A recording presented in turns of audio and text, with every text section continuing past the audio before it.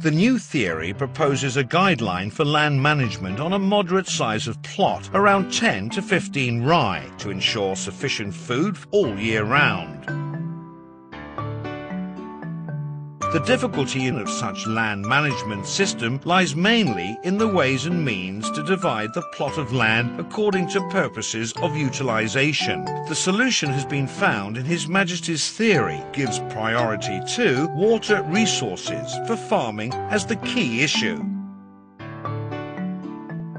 By this theory, the 15 rai experiment plot of land was divided into 4 sections, whereby a plot of 5 rai was set aside for rice cultivation, 5 rai for multiple crop cultivation, 3 rai for a farm pond, and the remaining 2 rai for accommodation and other activities. Starvation is the primary indication of poverty. For a Thai to be starved means not having enough rice to eat. To own land for rice cultivation, therefore, constitutes a fundamental security against starvation.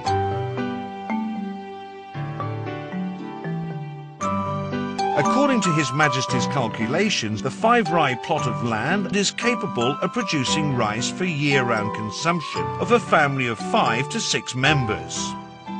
The further 5 rai of land set aside for multiple crops cultivation to produce food for household consumption. It also ensures sufficient income for the living earned through the sale of surplus produce. Implementation of the integrated farming theory can be designed taking into consideration the terrain, the size of water supply and the crop species befitting their locality. Mr. Plien Wongchai, a Muno farmer from Takbai district, Narathiwat province, applied His Majesty's new theory to his multi-crops farms. These include organic gardening, whereby produce is consumed at home as well as marketed for additional income. It required some thinking too. My own thinking, that is. For example, what to plant today, what to sell at the marketplace. We have to study the market, right? We have to pay special attention to the market demand and concentrate on it. My produce is even exported to Malaysia. That hauled in an income of 35 baht a kilo. Cloudy skies normally promise rainfall, a source of life for vegetations and creatures alike.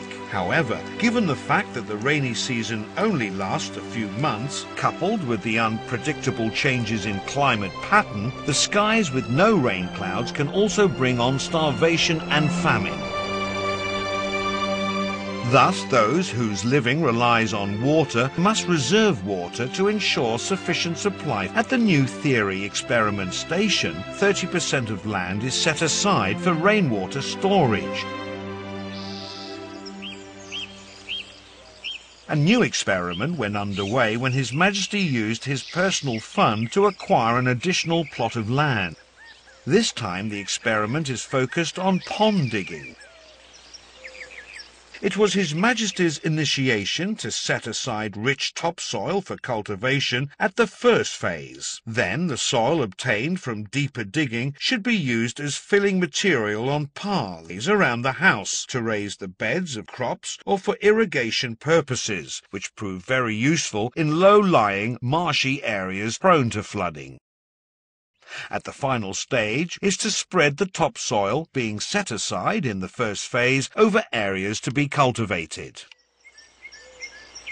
Water being stored in the farm pond is designed as a reserve for consumption only in times of drought or after long intervals between rains.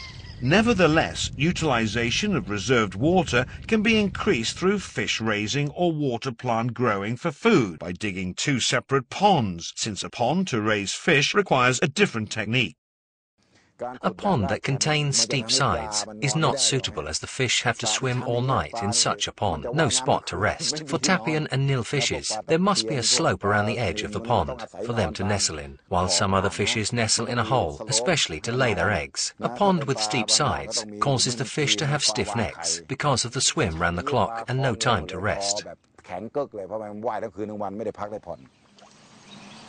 To suit the locality, some farm ponds can lie between raised beds of crops or even right in the middle of paddy field. The main idea is to store water for use in the dry season. Given the large number of farmers who opt for digging ponds to restore water for their farming, it turned out that these farm ponds serve as replacements for the natural waterways that dried up or were filled up earlier. At the same time, the hardship after flooding can, to a certain extent, be eased, as farmers have plenty of water stored in their individual ponds, which can be used to rescue their crops later.